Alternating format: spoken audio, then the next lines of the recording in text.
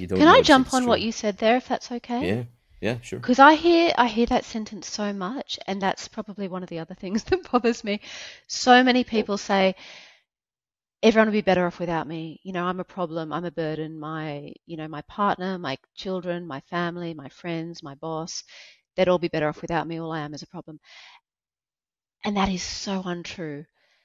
And I think what sticks with me is that I've spoken, over 14-ish years, I've spoken to a lot of people that are suicidal, and I hear that so often. But on the flip side, I've spoken to a lot of people that have lost somebody from suicide, that have been bereaved by suicide. And not a single person that I've spoken to on that side of the coin has ever said, gee, I'm glad mum killed herself, or, life's so much easier now that my daughter's dead. Nobody has Hmm. ever said that. They were all left with questions and pain and wanting to know if they could have done anything, Hmm. and just a lifetime of just wondering and what ifs and looking back and constantly analyzing. And then those thoughts entering their own minds, if she couldn't cope, how could I possibly? And that, everyone's better off without me is something I really want to push back on. Yeah. Because it's such an easy thing to think, somebody does a big sigh or they're like, oh my God, you're too much today or whatever. It's easy to get into that mindset, but it's so untrue.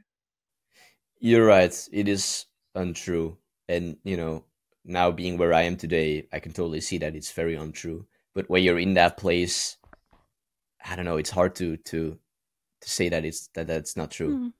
Yeah, Because it it feels definitely, it it feels real to feels, you. yeah, yeah. I do like what you shared, that no one is immune. And that's actually something that is really branded in my head too from my training. Mm. Because the teacher also told us that no one is immune. And they actually, it was also someone who was also at the training,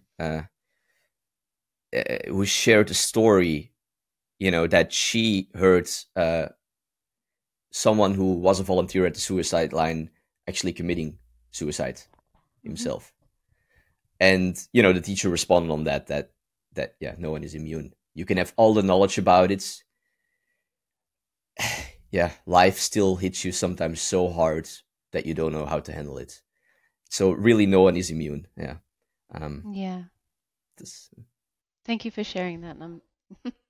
And it sounds like it was a very heavy experience that you went through, but also yeah, valid. it's. I mean, it's Brandon in my head because I was. I mean, everyone in the group was so surprised by that story.